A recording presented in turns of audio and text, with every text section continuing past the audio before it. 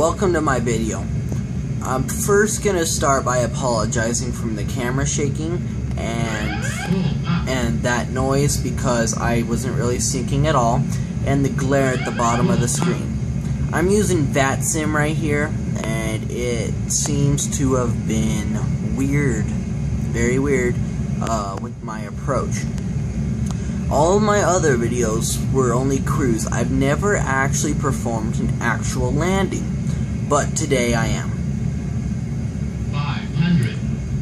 As you can see, if you look at the wingtip just a little, it's a little offside and all that.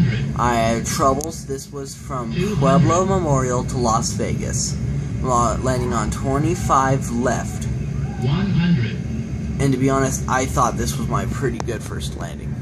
50, 40, 30, 20, 10.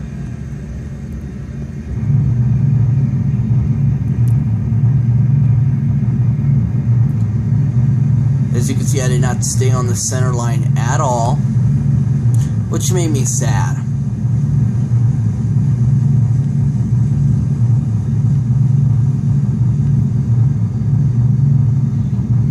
Alright, and this is VatSim. It's a nice add-on and all that. And I was wondering if you guys could comment in the section below what kind of free add-ons will make this game look so much better. As you can see, it was my first approach and I thought I was doing it right, but then it turned out I was below glide scope, then I was above glide scope, then I was sinking, but I was at 180 knots. Flaps were fully set. I don't even know why I was that fast, but anyway, I thought it was perfect. As you can see, there's my turn off. I accidentally went in the grass because I thought my landing lights were turned on, but they weren't. Anyway, guys, since this is my first landing, I'd like you to comment on how it is and how I can improve it. I did this with, since I don't have a fully working VatSim, I couldn't use my microphone. It wouldn't let me, it says it's not there. I used the regular,